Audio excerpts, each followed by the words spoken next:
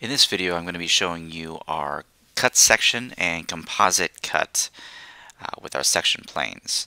Here we have our project. It's a rather large project, and I want to see certain portions of inside of the building, and I'm going to do that using our cut plane system. So I'm going to go to our Tools control and enable cross section, and I'm going to turn that on. When I do that, plane 1 is selected, and I have this blue translucent plane. Zoom out a little bit so you can see a little bit better. It's going to follow my cursor. So where my cursor goes, that's where that plane is going to be cut. It also follows the camera, so you can get very specific angles on what you want to see. So I'm going to zoom over here, and I'm going to line up with the face of this wall. And just on the inside of that wall, I'm going to make a cut. And that's a good cut. I can see pretty well inside my building. I highlighted the pipes and the ducts already, so I wanted to get a good view of those. Now, it's a little dim on the inside. I want to see a little bit clearer, so I'm going to switch over to our abstract mode. Now I'm not distracted by all the materials and the high resolution render.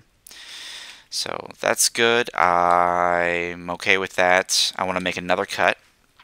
We'll go back to our section cut. We'll select plane 2 and enable. It'll give us another blue plane. We'll just come right around here, and I'll just do right on inside of this building here.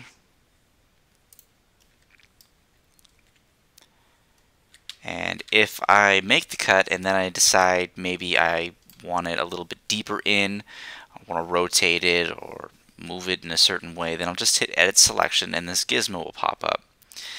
Now the red and the green arrow are just going to change your viewpoint, so what you want to focus on.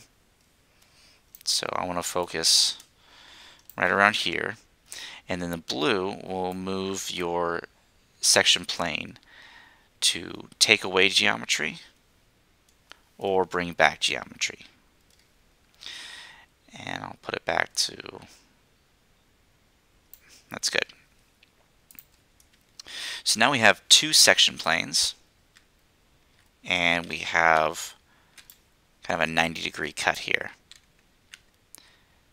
Now, the nice thing about the section planes and the composite cuts is that you can get angles that you might not be able to get from a section box or just a single section plane. So what I'm going to do now is I have this building right here as at a 45-degree angle, kind of jutting out. I want to get a view of inside of that dome. So I'm going to select plane 3, enable, and I'll line up with this building, which is pretty well lined up. And I'm just going to make my cut right about here. Okay. Now we have kind of a pie slice wedge of our project, showing us different sections of our building. I can see more of my pipes and ducts are highlighted down here. See those pretty well. And now what I want to do is I want to actually cut off part of the top of these buildings. So to do that, I'm going to enable my 4th plane, and it is not going to cut off the top of the building, so I'm going to select vertical. So now we're cutting on a vertical,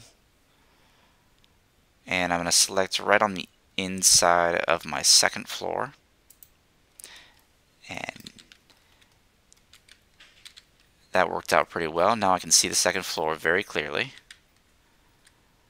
And if I wanted to edit this, maybe I wanted to see the 1st floor. It's the same process as the horizontal plane. Zoom out a little bit so you can see a little better. I'm just going to take this blue arrow and move it down. And now I can see my 1st floor and my duct system. And that's how we use our composite cut section planes.